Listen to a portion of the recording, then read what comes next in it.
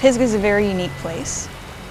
We have iconic sites like Looking Glass Falls, John Rock, and Looking Glass Rock, which are wonderful hikes.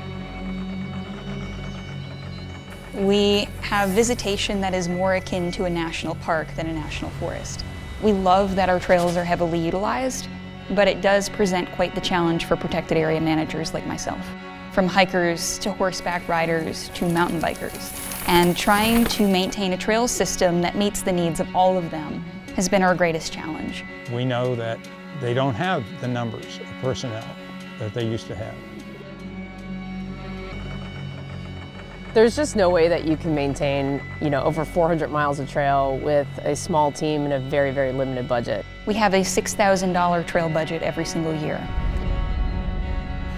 And if the groups like Backcountry Horsemen don't do not only their fair share, but go the extra mile, then we can't maintain these trails. So really, partners and volunteers are the lifeblood of the Pisgah Ranger District. And this is the rest of the story.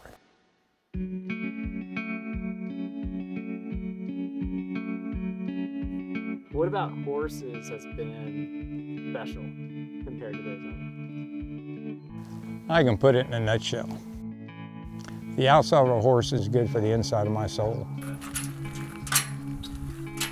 There's Bud, Tilly, come! When they're born and young, they're all gray with white, just solid gray. And he came over to me and started nuzzling with me and let me pick him up, and we've been together ever since. Yeah, Jazz is 21 well, he's 22 this year, and Bud is 16. That's my boy. Yeah. Because of population explosion and more people using the forest, if we're not careful, the mules and the horses are getting pushed out. I hate to put it that way, but unless we're there actively involved and have folks that are working in Raleigh at the state level to secure rights for equestrians, like the North Carolina Horse Council, we could lose what we have historically had for hundreds of years. You can't take ATVs way out in the woods where they're going to clear trails. Kind of the only way to get chainsaws out, or the most logical way, is on horseback. I first heard of backcountry horsemen when I was working in the mountain bike industry. And hadn't ridden horses since, my high school years.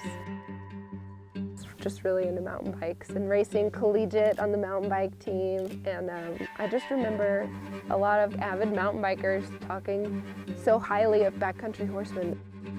They have a really great reputation in the mountain bike industry, which is super rare because a lot of times those two communities kind of bump heads.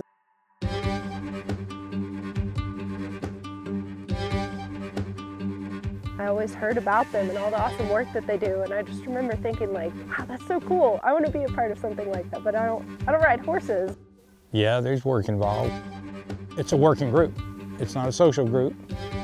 And the people we've got coming on are very much aware of that. We're moving timber off trails, we're putting reverse grades in and building bridges and packing fish for wildlife into secluded lakes. Pack out, and we're in there for 5-10 days at a time. And we're all getting older, the old backcountry horseman group, but we're still doing what we do as long as we can.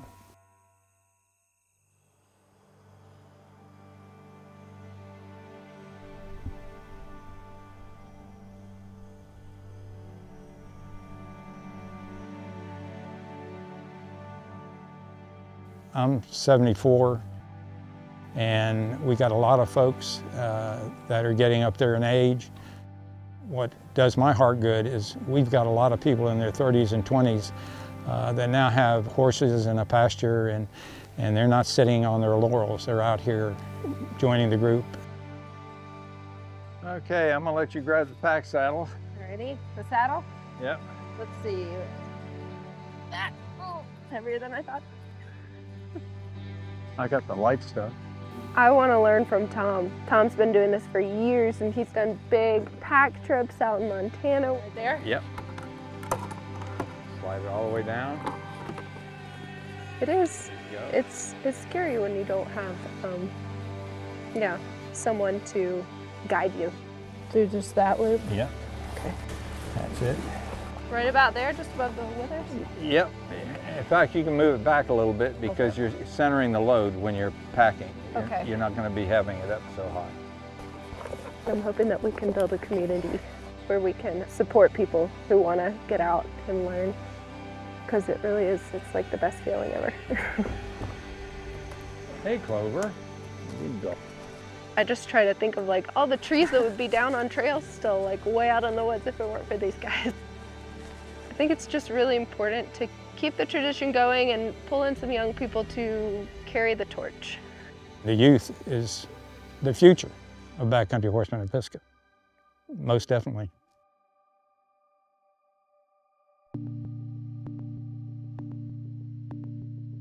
We couldn't do the work that we do without them. They work so hard, they put their time and their effort into beautifying this place for everybody to experience. And I just think that's a very worthy cause on their part. Again, we're going to clear trails, so if you have your helmets with you, bring them. Okay, let's mount up. We gotta stop being the best kept secret.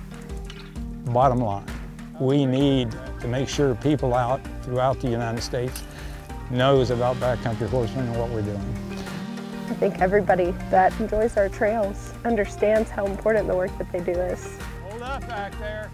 One group, whether it's SORBA or whether it's Carolina Mountain Club or whether it's Backcountry Horsemen of Pisgah, cannot do what is necessary to maintain the trails in Pisgah National Forest. Collaboration in the forest is what we need. It's a positive attitude that gets the things done. It's together is how we make a difference. It's not Tom Thomas making the difference. It's a team effort. It's everybody's hand in the pot that makes it better.